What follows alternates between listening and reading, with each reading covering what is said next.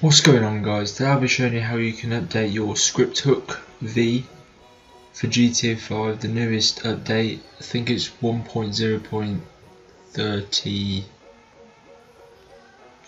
think 1.35 or something like that, I don't know. But anyway, yeah, I'm going to show you how you can do that. At the minute, if you look at GTA5, let me just put this is the oldest of the script hook, so let's drag that in there and I'll show you what happens when it starts up. It should give you this error message just telling you that it needs updating. So let's see, here you go, it comes with this. If you get this error, then that's fine, then just click on no.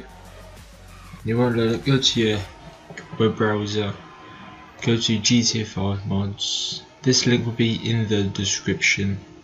So go to tools, and if it's not on here yet, then you have to go to Google, type in script hook V, go to the proper website, and it says at 13th of July, that's today.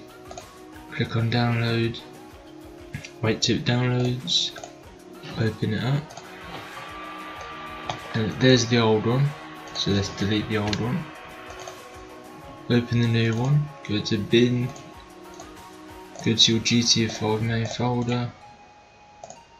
You should know where that is, so then you just drag and drop that to replace the old one to the new one. Drag and drop that as well, and that's it. If you have any mods installed, then it's best to just have a refresh, download GTA5 again, or if you have a backup, then just start fresh, because so many problems can go wrong.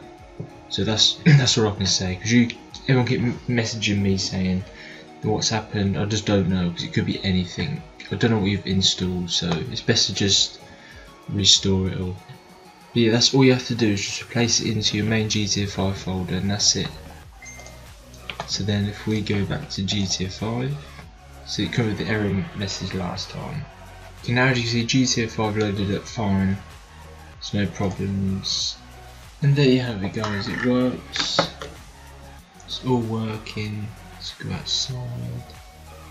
And here you are. The new update is working. I don't have any mod menus, so, but we're only checking if it starts, so that's all you need to do to know that it's working. So yeah, hope you enjoyed the videos. Leave a like if you did. Need any help, comment down below, and yes, have a good day.